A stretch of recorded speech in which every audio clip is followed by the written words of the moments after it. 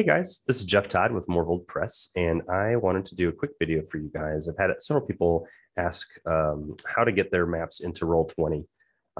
So I was just going to show you a quick process. I am by no means a Roll20 expert, but I certainly experiment with it. I've certainly been in part of campaigns that use it. So I'm in Roll20 right now, and this is kind of what my main screen looks like without a map. You see this group of icons up here. One of those here is the art library, and that's where you would upload the various maps that you want to use. So we're just going to kind of do the entire process here so you can see how it works. I'll go ahead and click the upload button. So I click on that. That'll prompt me to go and either drag a file here or choose a file. I've already got a folder open with the Shrine of Savras from Dragon of Icespire Peak map. If I go into one of these, I have to pick the appropriate file type because Roll20 free only allows 5 megabytes or under. So I'm going to do ungridded. I'm going to go and pick the file type that I've created for Roll20 free, which is no grid small. It gives me the dimensions 55 by 55 in the file type.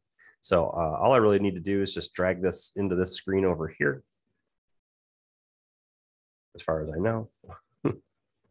Usually I just click that little button. So we'll try that. We'll see if it pops up over here. If it doesn't pop up over here, we'll do it the way that I normally do it, which is just to click this choose a file button. And then we'll navigate back to where we were, ungridded. I'll pick that same file, I double click it. I wait for a little bit and I should see it populate over here on the right. So we'll get a few seconds to upload. So now we see, okay, so it worked all three. It just took a little while for those to come through. So now I close this box. I'll just drag my, this one, literally just click on the file name and drag it over onto the screen. And so here it is. So I think the first point of confusion is, I need to try to expand it with my, with the corners, just like images. Well, don't do that. Just hover over it, right click, and you'll get this palette that pops up. Advanced is what you want to choose, and then you can set dimensions. So drag down to set dimensions. It'll default to pixels. You don't want that. Just pick units. And as you can see here, I guess you can't see unless I change this to be a little bit wider. So I see 55 by 55 are the dimensions. So I hit 55 by 55 set. And so now, as you can see, it has changed that and has put that onto my map layer. And if I go up here and switch out of map and background to objects and tokens, for example, now it won't mess with the map or the map placement on my grid. And so I've already got a token down. So if we then zoom in a little bit, then we can see myself moving around appropriately. Now, I haven't set lighting. I haven't done anything. This is purely about how do I get the grid to overlay, on top of the image, and how do I get the image properly sized to be able to use in Roll20.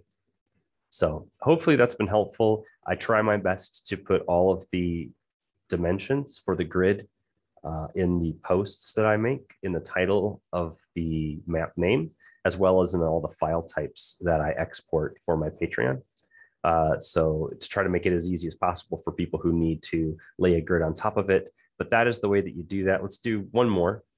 So this was the Shrine of Savras. Let's just do another map. So I'll switch back to the map background. So if I click here, it'll highlight the map. I'll hit delete. It's gone. Let's go ahead and pick, let's pick the most recent one that I just did. This is Temple of Knowledge. I'll go ahead and just do the whole process. I click upload, I choose a file. I go to my maps files, and I want to go to,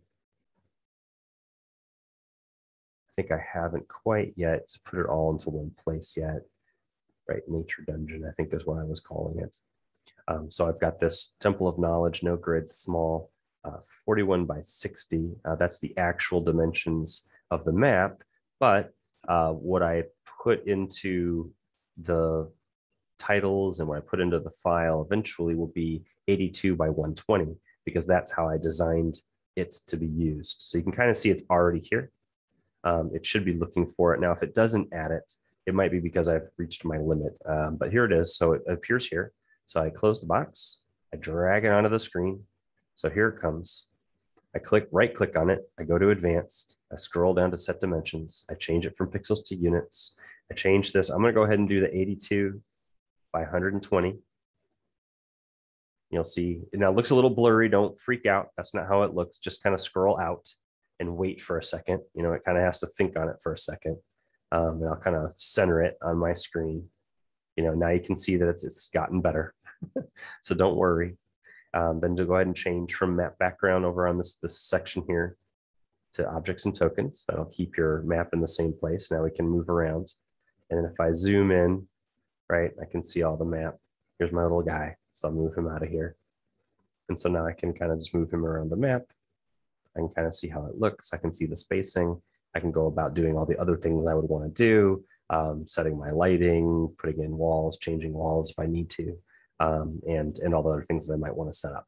But anyway, that's how to just get maps into Roll20 from either the maps that I post on Reddit after you've downloaded it and sized it appropriately for your environment and brought it in. That's how you would get that in. Or if you're part of the Patreon or want to join, that's how you would find the appropriate file and use the denoted dimensions on the file type. Bring that in, and that should size it for you. So I hope that's helpful. I know a lot of people had questions about it and seem to struggle with it. So that is how you do it. I hope you have a great day.